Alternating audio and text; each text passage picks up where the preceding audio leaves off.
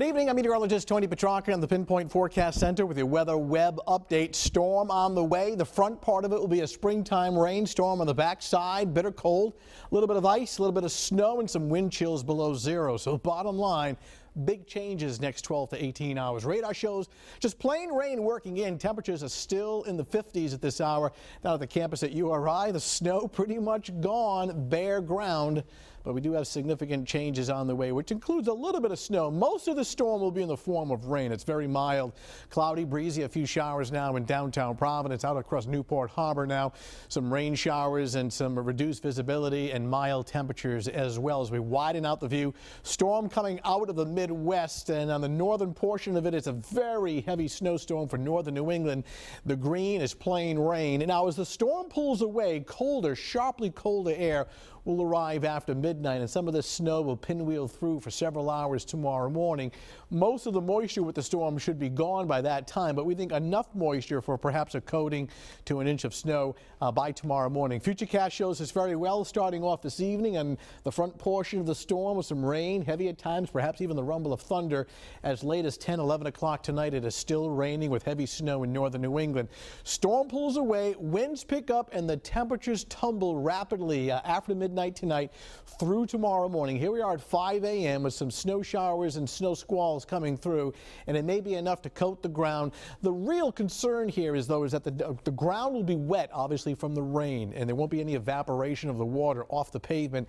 And with temperatures perhaps dropping 10, 15 degrees in just a 2-hour period, it'll immediately turn to black ice. It's what we call a flash freeze.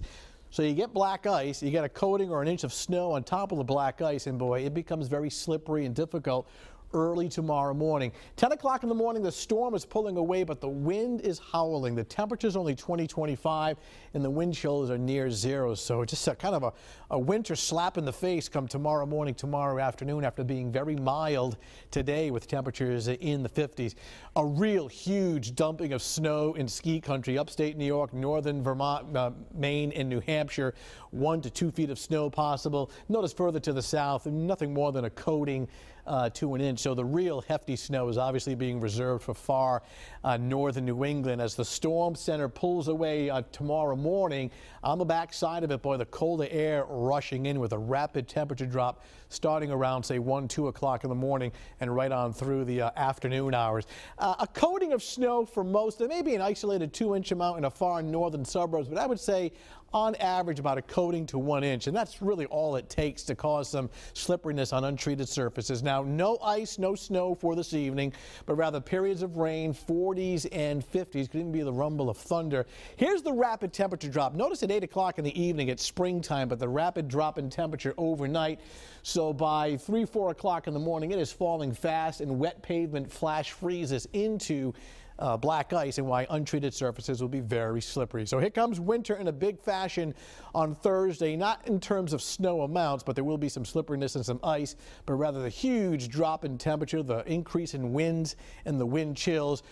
Friday, not quite as biting. A few rain showers, milder on Saturday, 46. Not bad for Sunday, 42. And then we're back to very cold weather with snow showers on Monday. And this is the time of year, you know, March and April, where you get into the kind of these roller coaster rides where you get these big swings in temperature from day to day, where it feels like spring one day and winter the next, and that's pretty much the weather pattern that we're in the next several days.